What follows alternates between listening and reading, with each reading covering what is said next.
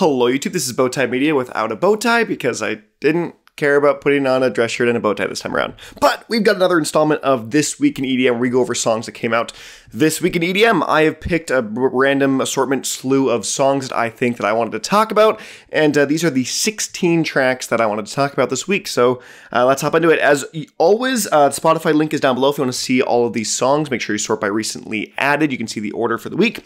And we'll hop in and say that there's no trash this week. No trash songs this week. But there is some bad. So let's hop into the bad category. And the first one is Drowning by ARMNHMR featuring Heleen. Just sounds too derivative for me. I'm not a huge ARMNHMR fan. But yeah, the mixing just felt a little flat and less than desirable, especially with that bass line just being not as prominent in the mix as I would have liked it to be personally. Not a super bad song, but I think just boring more so than anything. So I've heard the same kind of mellow from ARMNHMR now, but then next up, we've got Old School by Marshmello and Volpe. Can Volpe save a Marshmello song? Kind of. The second drop, that is definitely more Volpe sounding, is definitely the best part of the track, and it's pretty solid, but the whole thing just feels off and a little weird. It's a definitely short track that just, I don't know, it just had a weird feeling. It kind of ended and you're like, oh. And that was it. So that was that. Moving into the meh category, songs that I think are meh. And again, remember, these are just my opinions. We've got Milkyway by Curbi. Didn't quite grab me too much attentively on this one. Too little going on, I found, even though there was a lot happening, but it didn't feel like within what was happening, there was a lot. That doesn't make any sense, but that makes sense in my brain, and maybe it made sense to you there. But yeah, just a lower registered club track here that is meant to be mixed in and out of, and other things with on top of. So yeah, not too bad. Then we've got RAViNFECTION by nanobii. Nanobii has been on that Eurobeat grind for the early part of 2023 now. This is not so much my flavor, not so much my style. I enjoy it a ton, but it is really colorful, and so I do enjoy that with it. Then we've got Born to Suffer, a very, very different sound by Sudden Death, going from nanobii to Sudden Death. But yeah, this is kind of your classic destructive dubstep sound from Sudden Death here. Again, this one also not my flavor, not my kind of preferred style. Sounds a little dry, I think, compared to some of the other stuff he did. I did listen through the VF Void 2, which I never ended up reviewing from past, but I thought that this was okay compared to the rest of the other ones. I think that whole other album was maybe better than this, so, but that's just my opinion. Then we got No Gravity by Delta Heavy. Delta Heavy has this very distinct drum and bass sound, especially with that synth line on all of their tracks. And yeah, this is just that to a T. The uncredited vocals here do their job. They're pretty by the book. And it's kind of your same Delta Heavy song you've heard over and over again. So it's not bad, but again, it's not different, I'll say. And there's a lot of that this week, especially, so.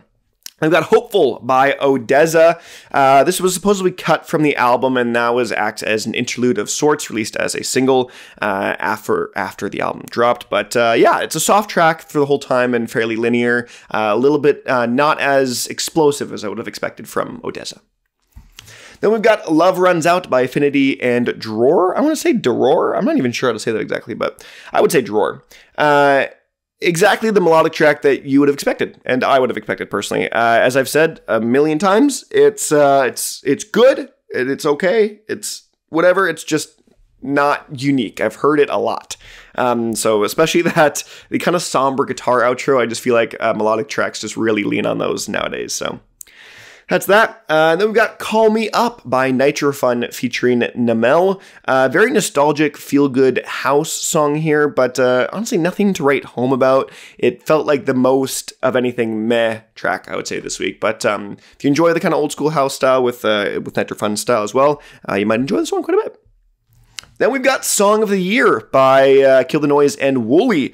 A bit of a throwback to the early dubstep eras with this track here, but it came and went super quickly. Just another quick one that felt like it just ended fairly abruptly, and it didn't feel like it offered a ton, I would say, in the end.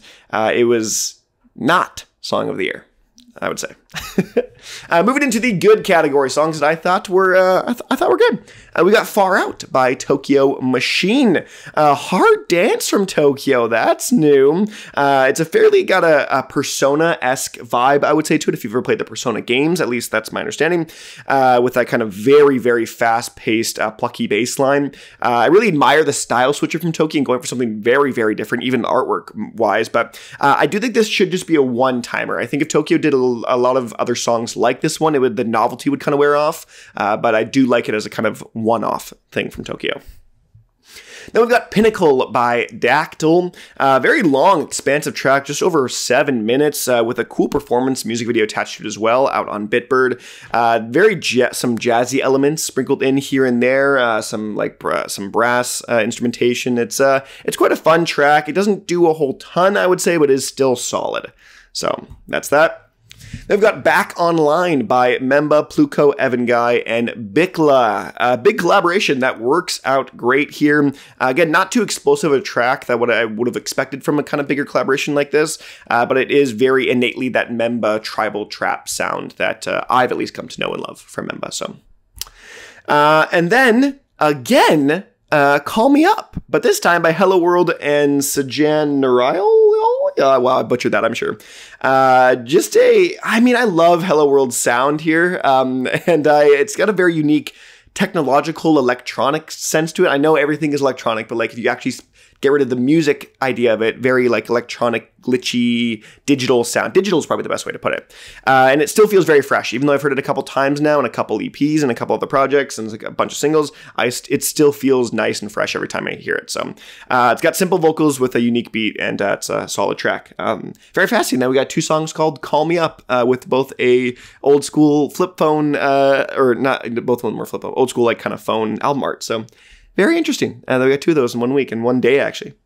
And our penultimate track of the week is Higher by Mr. Fiji Ouija featuring Chase. I really, really love Chase's vocals on this. I think this might be one of their best collaborations to date.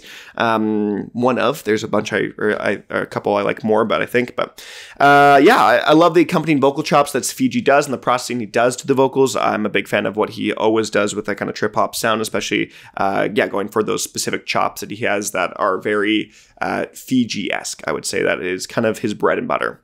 It's a longer track that, at least in recent memory from Fiji's recent releases, and it allows it to be a little bit more expansive with a kind of sped up ending that was quite interesting. They don't really hear from Fiji. Best track from Fiji I think I've heard in a little bit. So way to go, Fiji. Way to go, Chase.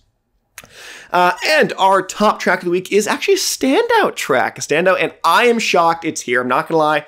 I am shocked this is here as much as it was. It is Fall Apart by Sullivan King and Excision.